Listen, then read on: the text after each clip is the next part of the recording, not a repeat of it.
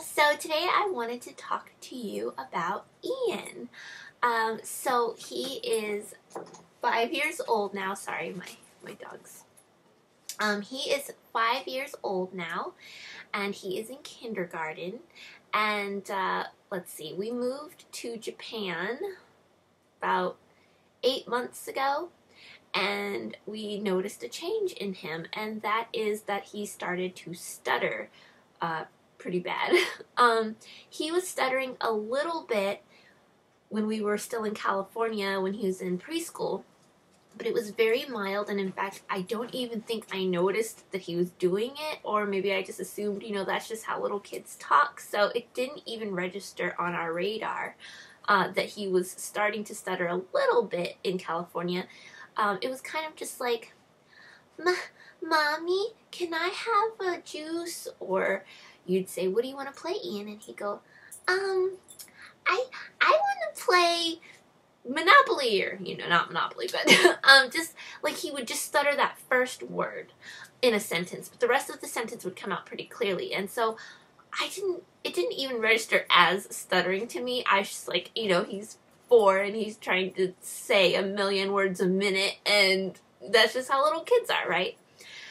So it didn't get any worse while we were in California. That's just how it was. That's how he talked, and whatever. Then we moved to Japan, and immediately we noticed that he started stuttering, like overnight almost, so badly. And it was just like, Mommy, can I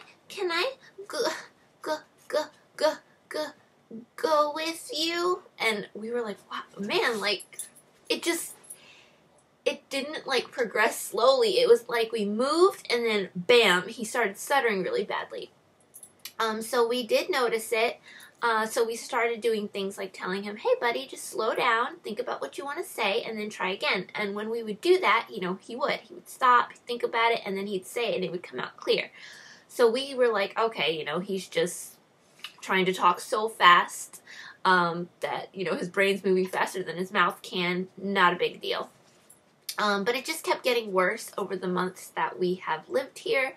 And then I started looking online at stuttering and, was this normal 5-year-old kind of language development, or was this a problem? Is he developing a stutter?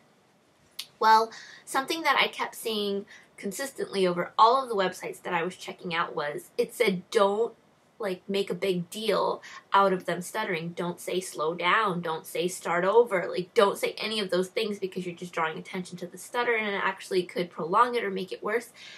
So Neil and I were like, oh poop. Because we had been doing that for months, telling him slow down, take a breath, try again. So we stopped doing that. When he started kindergarten, we stopped doing that. He's been in kindergarten since September, and it is October now, so he's been in kindergarten for about 2 months now, and we haven't been, telling him to slow down or try again or any of that.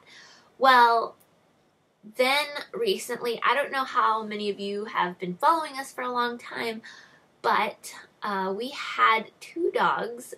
One I've had since I began making YouTube videos 7 years ago, and his name was Riley, and he was featured in a lot of my earlier videos. I'll link some down below if you just want to see how cute he is. And well, he passed away last week. It was Tuesday, and this is the first time that Ian has had to deal with death.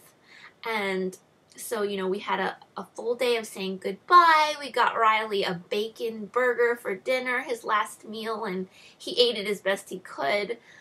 But even that, he was having trouble. But so Ian had to kind of see that, and I didn't realize that it hit him so hard. He seemed okay, during the day, while as we were saying goodbye, we were talking about the fact that Riley was going to be going to heaven, and Ian really seemed like he was grasping it, and that, he's okay with it. Once we got to the vet, we did one last goodbye, and then Neil took Ian out, and then I was the one to hold Riley as he passed away. And when I came out and we were heading back to the car, Ian seemed really confused about where Riley was, even though we had talked about, that Riley wasn't going to come back with us. He was going to heaven. But maybe he just didn't understand it as well as I thought, because he was very confused when I didn't walk out with Riley. And sorry, I'm trying not to get emotional. It's only been like a week, like I said. But yeah, so it was at that moment where he was like, "Is Riley dead?" Like, it completely just went over his head, even though we had said, Riley's body is going to be buried and his soul is going to go to heaven. I guess I just didn't use the word dead or died, and that's the word he needed, I guess, because, he asked, and I was like, yes, Riley is dead, and he broke down in that parking lot. He refused to leave the vet. He didn't want to get in the car. He's very, very upset. Eventually, he calmed down. We got him in the car. We went home.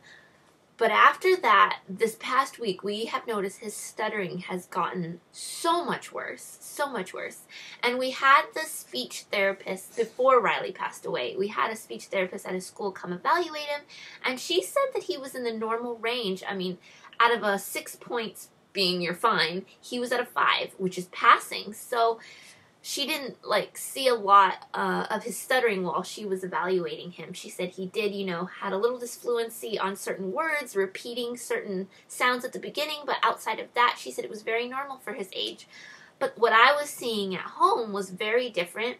It was a lot of stuttering, and then especially after Riley passed, that's when we noticed that he started breathing really heavily when he would talk. He'd be like, "Mom, ma, ma, ma,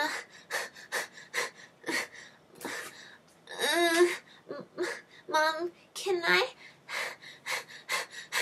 Like, he was frustrated with himself. I also noticed that he kept grabbing my clothes when he would be talking. He would grab my ponytails, and he was like, "Don't leave, just let me finish this sentence. I'm trying to get it out, please." And I never rushed him, but he was so frustrated. He was doing his hands. A couple times he just stopped and got really upset, and he threw himself on his bed or the couch, whatever, and he's like, "I can't talk. I can't say it."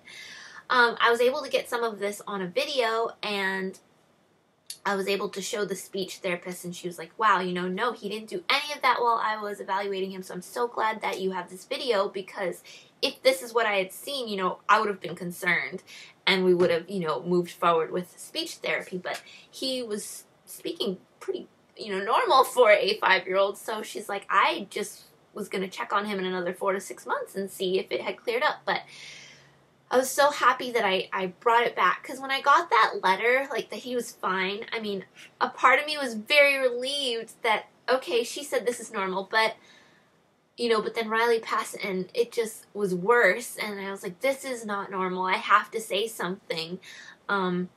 So yeah, I'm really glad that I did, because now we're working together. She said that he's going to have a meeting with the school counselor to talk about, the move to Japan. It was a big change. He had never moved before, really, so this is his first big move, and it was international. He left all of his friends, anybody he knows outside of Neil and I. He left his school, his friends. We were living in a hotel for a little bit when we first moved here.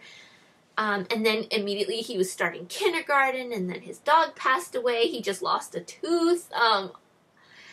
Yeah, there's a lot going on, a lot of change, and she said, it just might be stress.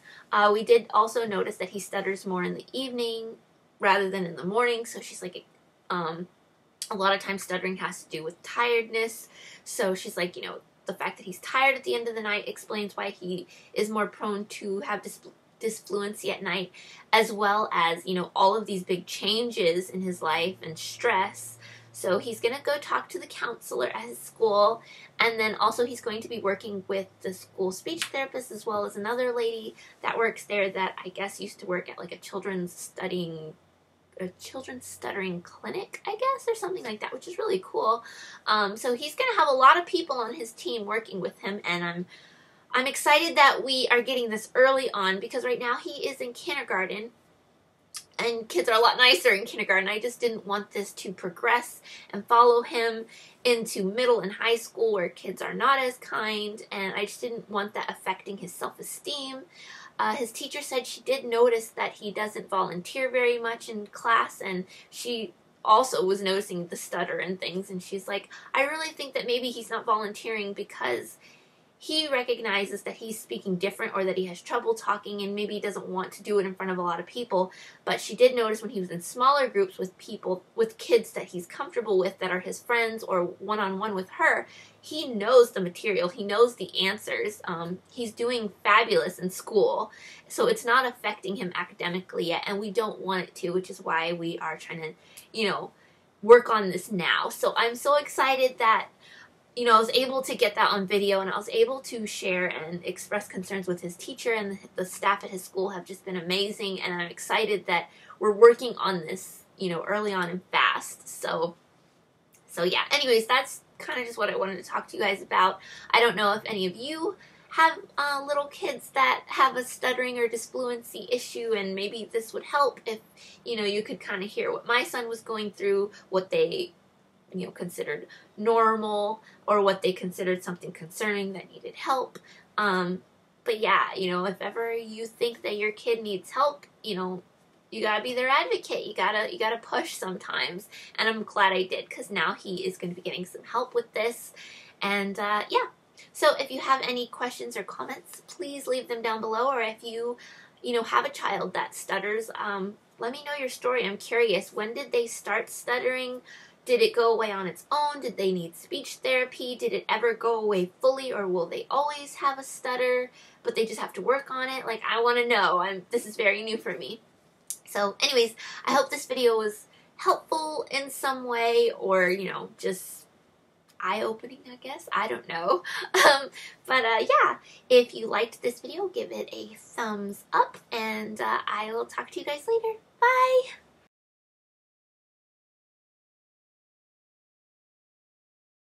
Put